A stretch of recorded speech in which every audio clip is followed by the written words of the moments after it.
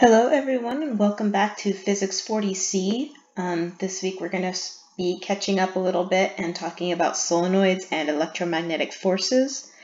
And so solenoids are basically electrical components that generate a B field by having a current flow through a wire. So if you have a wire that is coiled like this and having a current run through it I, the curling actually creates a B field, and the direction of the B field is going to be determined by the right-hand rule. So the formula we use to describe these are B of solenoid is going to be equal to mu naught times N times I. So I is the current that's running through the solenoid. N is equal to the number of turns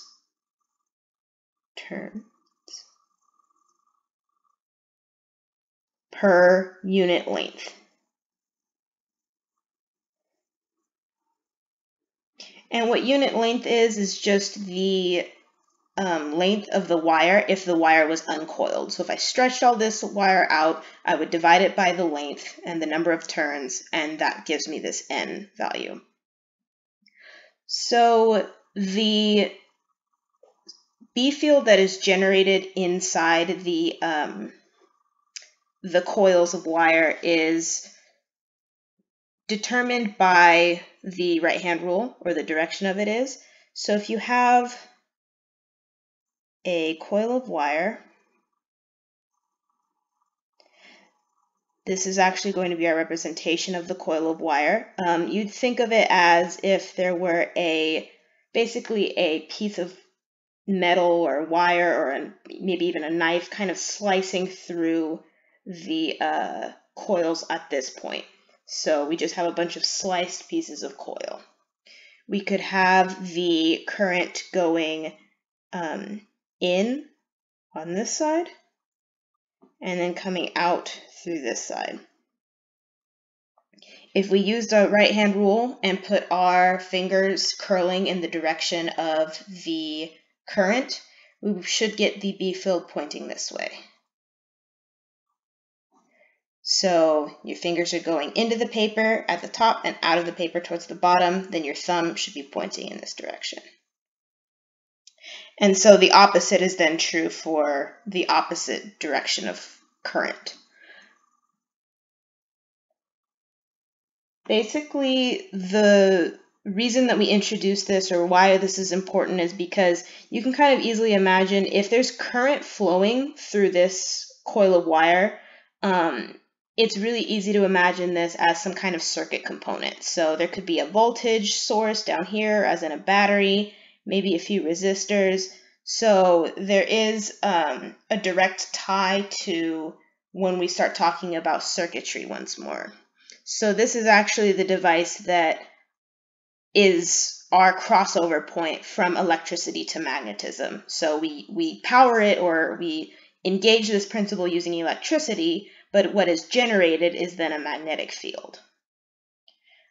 The one other thing that I wanted to talk about today was going to be force on moving charges. So we have our general equation for that is F equaling Q V cross B. And so essentially what the cross product means here is we're using our right-hand rule again. This one is going to be not the curling one like we used up here. It's going to be the straight-fingered one. So this term, your first term, is always going to be your pointer finger or your index finger. And this term, your second term, is always going to be your middle finger.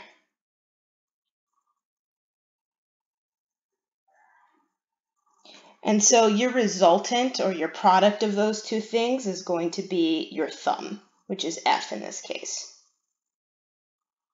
So these terms here are general.